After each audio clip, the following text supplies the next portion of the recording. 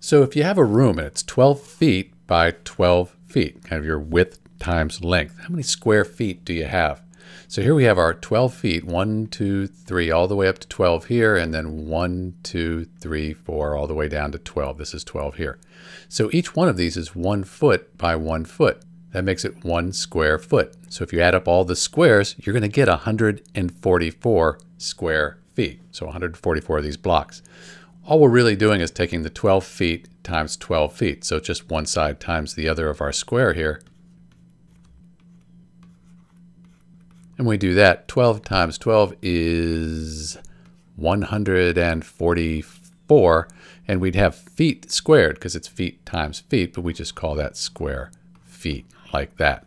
And that's how you do it. That's how you figure out the area or how many square feet you have in a 12 foot by 12 foot room.